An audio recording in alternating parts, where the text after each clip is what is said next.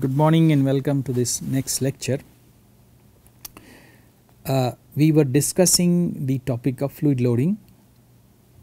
So there is a panel in contact with a half space of fluid. The panel is one dimensional and infinite, and we have come up with this expression here for the combined impedance. Okay, and the idea is to make some heuristic comments.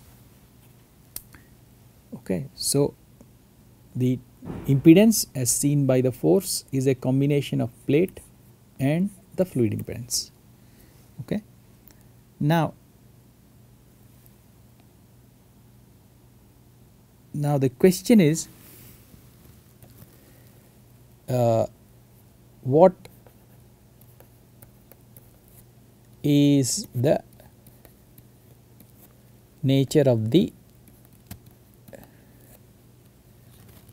free wave now.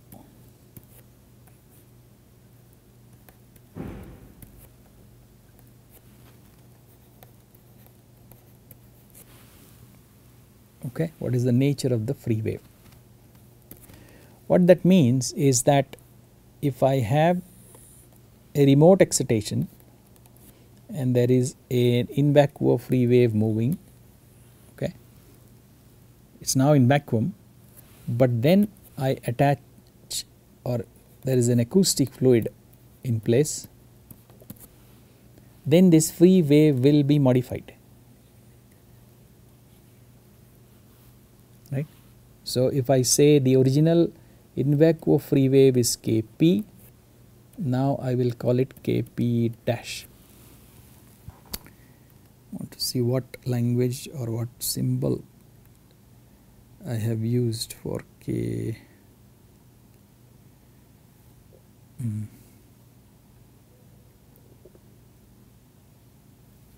Okay, anyway, Kp, I'll use Kp. I've been interchanging, yeah, Kp, okay. So it's here Kp.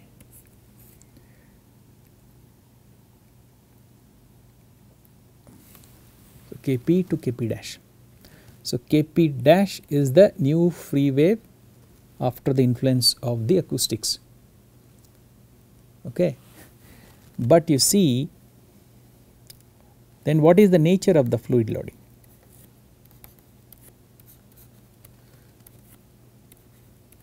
Nature of the fluid loading.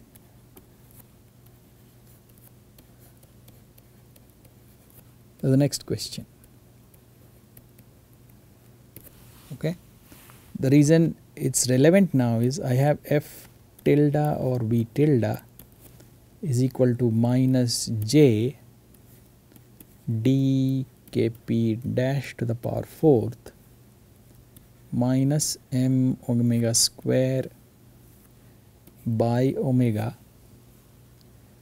plus, okay, one form is rho 0 c by square root of 1 minus Kp dash by K whole squared.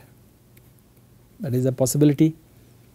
The other is J rho 0 c by square root of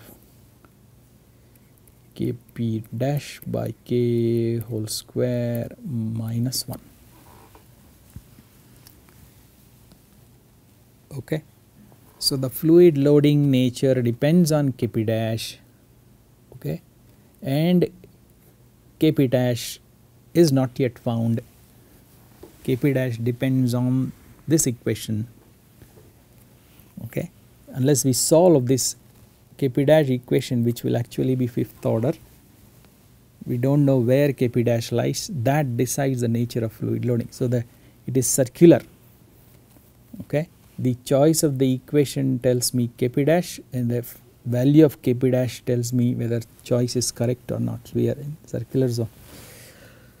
So now, of course, as I said in the Crichton's problem, we computed all of this. Okay, so we are just trying to talk about it under the title of fluid loading. Okay, so let me write what I am trying to say here. the form of fluid loading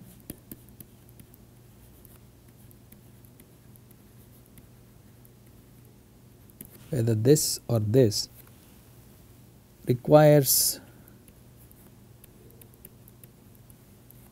knowledge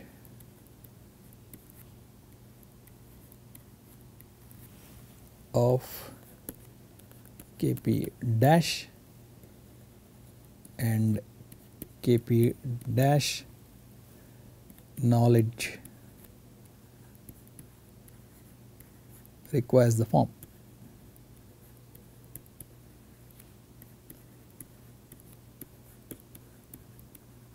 Form being this or that. Okay, so without so much details, if you have to make a simplistic argument, what do? We know that the in vacuo bending wave number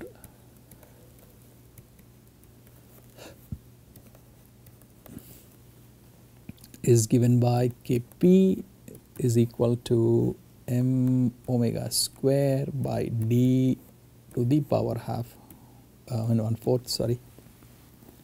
Okay, and below coincidence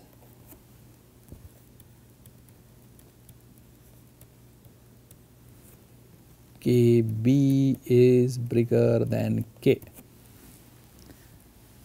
Okay, and so it is likely that the fluid loading is inertial.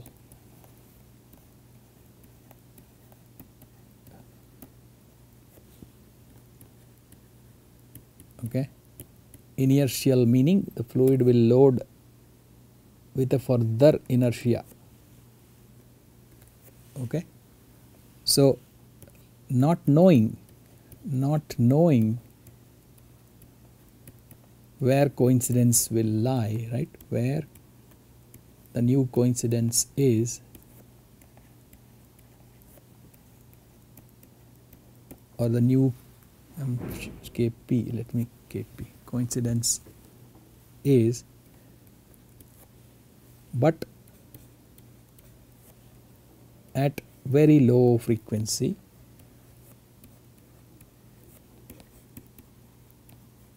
Okay, we know fluid behaves as inertia. Okay, and so we will say that Kp dash is greater than Kp. Okay, that means my Z fluid is J rho 0 C by square root of Kp dash by K whole squared minus 1,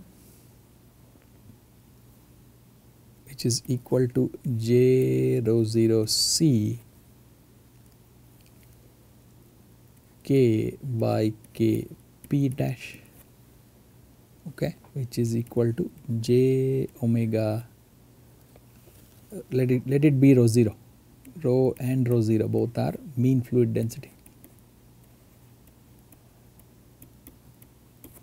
Okay, omega rho 0 by Kp dash. Okay, this Kp is much greater than Kp. Kp dash is much greater than Kp, and therefore this one has been ignored. Okay, now if we now go and plug this back here, okay, if I go and plug it back here, what I will now get is d times Kp dash to the power 4th, okay, minus m omega square, hold on,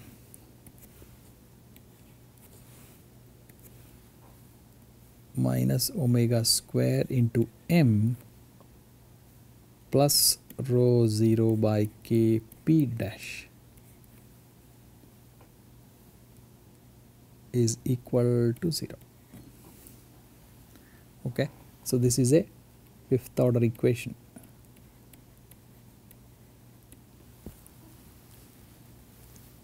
Okay, so if we further assume, so these are heuristic arguments. Okay, further assume that dkp dash to the power fourth is much greater than omega square m. Okay, then my kp dash is omega square rho 0 by d to the power 1/5. Kp dash is equal to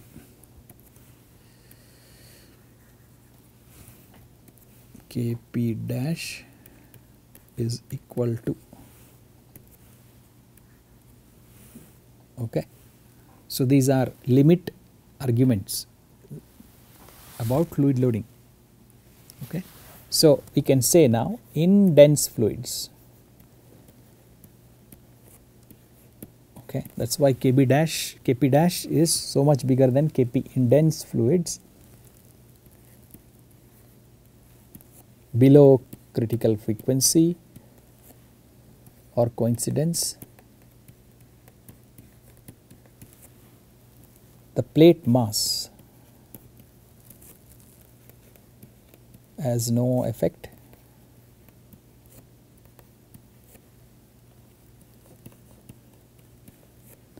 on the free bending wave number.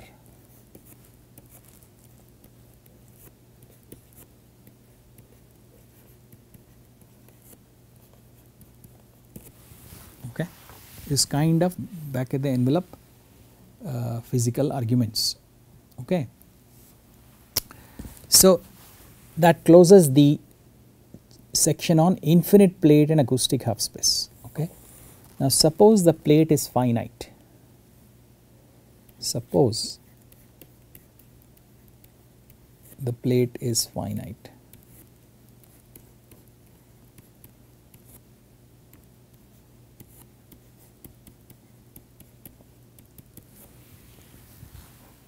Okay,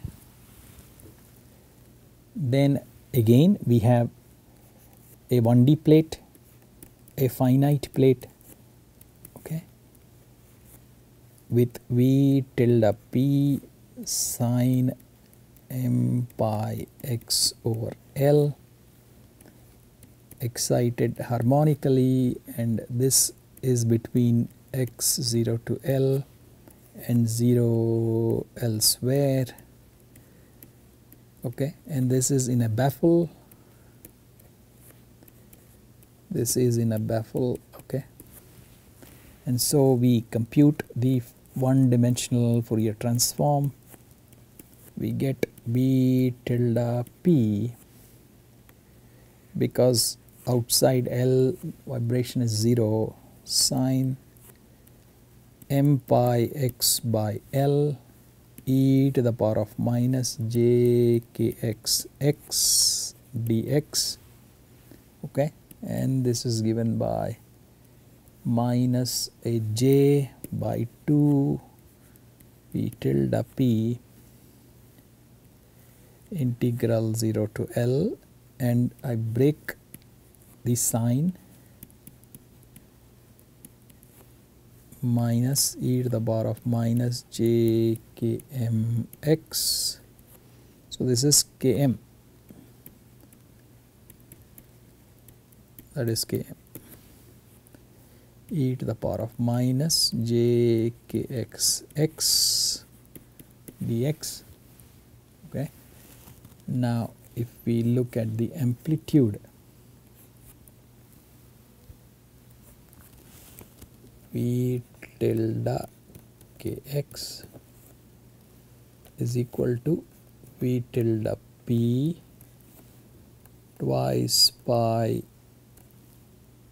ml by kx L whole squared minus m pi whole squared into sine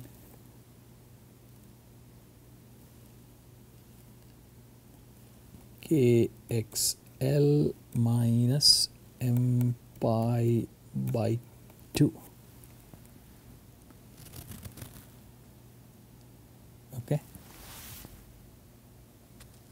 So we can find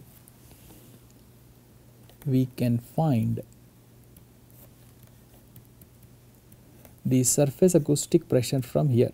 Surface acoustic pressure from here. How is that? We know that the P at that kx at y equal to 0 is equal to z tilde w fluid kx into v tilde of kx. Okay. So far no omega here, no omega till here.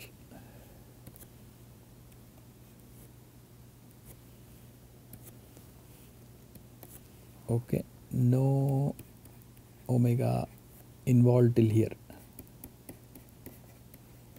Okay, omega now after this stage decides nature of z tilde wf. Okay, the z tilde wf depends on how v tilde kx is distributed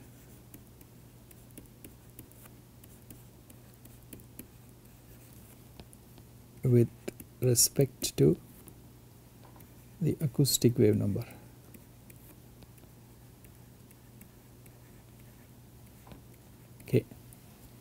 Okay, if kx is greater than k, then z tilde wf is purely imaginary, whereas if kx is less than k, then z tilde is real.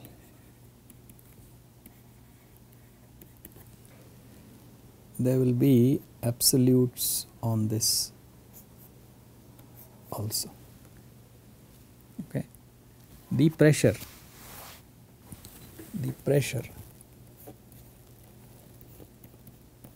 on the surface is given by 1 over twice pi integral minus infinity to infinity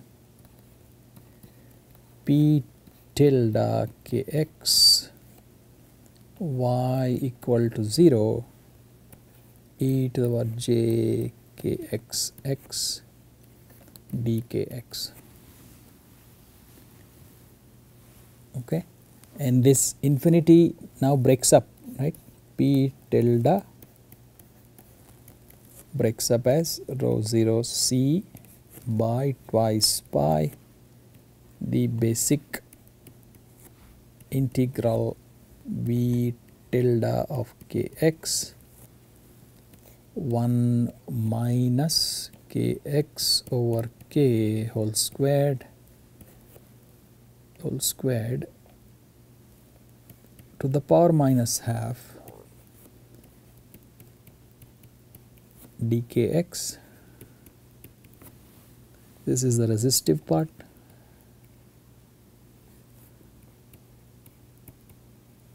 Okay, plus j rho 0 c by twice pi integral k to infinity v tilde kx by k whole squared minus 1 to the power minus half j kxx dkx. This is reactive.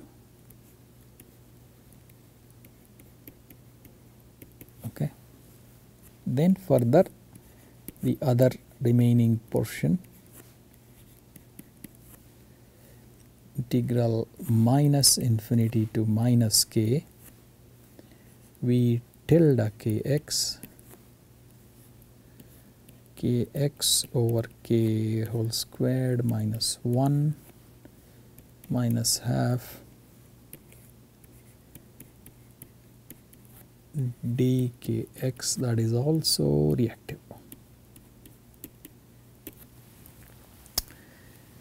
These mostly don't have closed form solutions. Okay, one could possibly try complex variables contour integrations, but no closed form solutions mostly, and you have to do numerics. Okay, as I've said, this portion I'm taking from the book by Frank Fahey, and so he approximates these integrals further and makes some comments. Okay, but I think this is good enough as a idea that introduces fluid loading. Okay. Now we have seen for an infinite case, okay, an infinite panel in contact with an acoustic half space, or a finite panel radiating into an infinite domain. Okay, so the other fluid loading idea,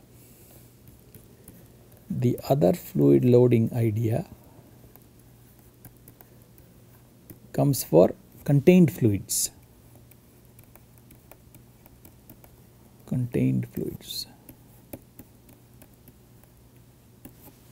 Okay, fluid is enclosed by the structure. Okay, so what would be a simple system?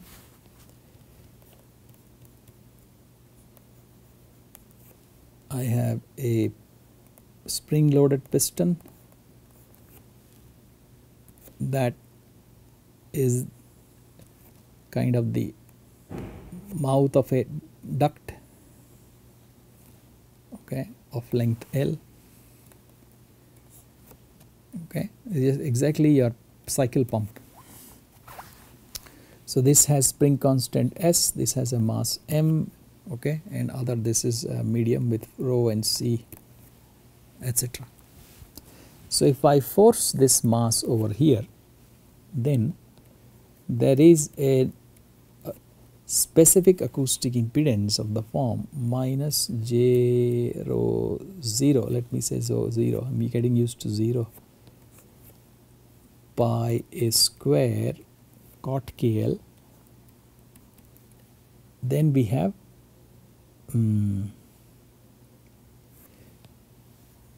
this is what force over area squared. Okay, this is force over area squared units, force divided by area and one more area units. Okay, then similarly the Z of the piston is J omega m minus S over omega, this is force units, divided by area twice. Now both are same units. Okay, now as I said, once you talk of contained fluids, the question is about natural frequencies, main question. Where do the natural frequencies lie? So the original natural frequency of the piston is square root of S by M, and the duct has its infinite natural frequencies. Okay, so if we talk about this combined impedance, how does it look like? The combined impedance looks like J omega m minus S over omega into 1 over pi a square whole squared. Okay, now this is a common velocity junction. This velocity is common, which means the total force divided by the velocity is the force taken up by the mass divided by the same velocity plus the force taken by the duct divided by the same velocity. So the impedances will straight away add. So the other impedance is minus j rho 0 c over pi a squared cot kl. So this is a transcendental term, cot kl. Okay. Now fully imaginary, this term is imaginary, that term is imaginary. So if we set it to 0, we can find the combined natural frequencies. Okay, so let's do that. Omega m minus s over omega 1 by pi a squared whole squared. Okay, that is equal to rho 0 c by pi a squared into cot kl. Okay, so we'll make everything cot kl. So first of all, let's cancel one area here. So we get omega m, we take it outside. So I get 1 minus omega 0 squared by omega squared is equal to rho 0 c pi a squared cot kl. Okay, now here I divide by c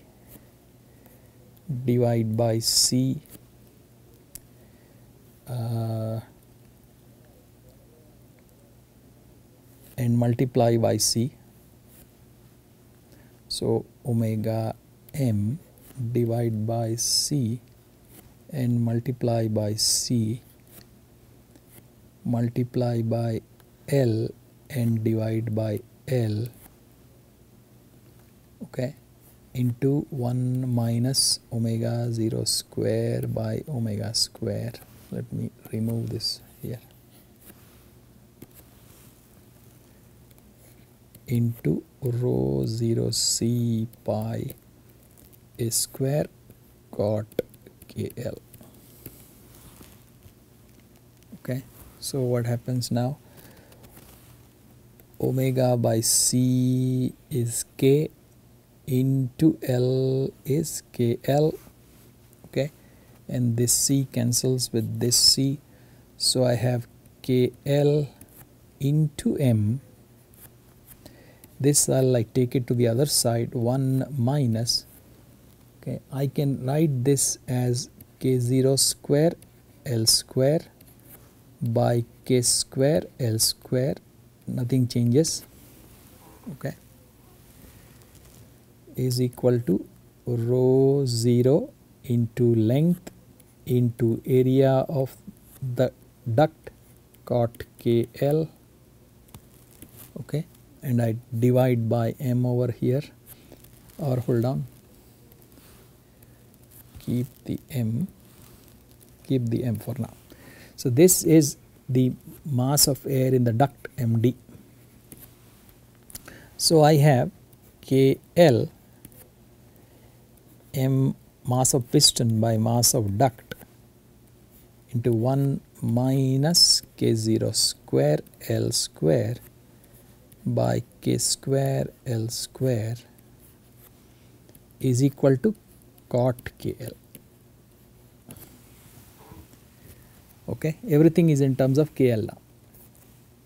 Okay, so where this goes to 0 or left side equals right side are the new omegas, new resonances. Why? K carries omega. KL is omega by c into L. Okay. So now again this is a opportunity for doing limiting operations and so forth. So we'll see one or two cases. So the answer is basically here, there's nothing else to be done, okay, but that doesn't give us much insight. So we have to do some limiting operations, small values of something or large values of something to get a feel. So that's what we'll look at, one or two cases. Okay, so we'll plot cot KL first. If we plot cot KL, what do we get? It starts off at infinity. This is pi by 2. This is a pi. This is a 3 pi by 2. The 2 pi and so forth. So it starts off at infinity, goes through 0, goes off to negative infinity, starts off at infinity, goes through 0 because tan is infinite there, and so forth. This is the right part. Now for the left part we'll do one approximation. Let's say K0L, the original resonance is very, very small. Very small. Okay. Then what happens? This KL, this is the KL axis. Okay, I've already plotted cot KL. Okay. So KL will start, so we are looking at the left side now. So KL starts off at 0. So it minus infinity, it starts off here minus infinity. And as KL starts to increase, somewhere KL is equal to K0L. So this term is 1, that 1 goes off with 1. So you get a 0. Okay, so you get a 0 crossing somewhere. You get a 0 crossing. Okay. Now as KL goes further and further high, okay, this will be small compared to 1 because denominator is big. Then the left side is approximately m by md into KL. So it's a straight line with slope m by md. And typically piston mass can be heavier than the air. So this thing would actually go off at a very sharp angle in a straight line. So that means what the new value, so whereas the original value may have been here, the new value now of resonance is here, the new KL value. Okay. So old K value K0L was here, new value is here where the two curves intersect. So the new KL is bigger than K0L. Okay, that means what, this piston resonance mounted on the spring, okay, which is M and S, originally was square root of S by M, now has gone up. So what happened? At very low frequencies, if you have gone through acoustics, a duct, okay, whose length is much smaller than acoustic wavelength. If lambda is much greater than the acoustic wavelength, then the duct behaves like a spring. A short duct is a stiffness, is a spring.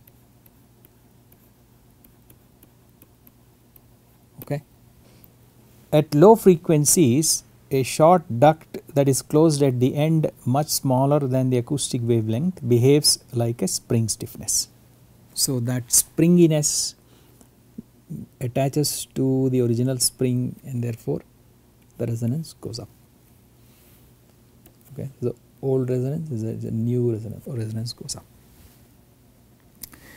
We can do one more.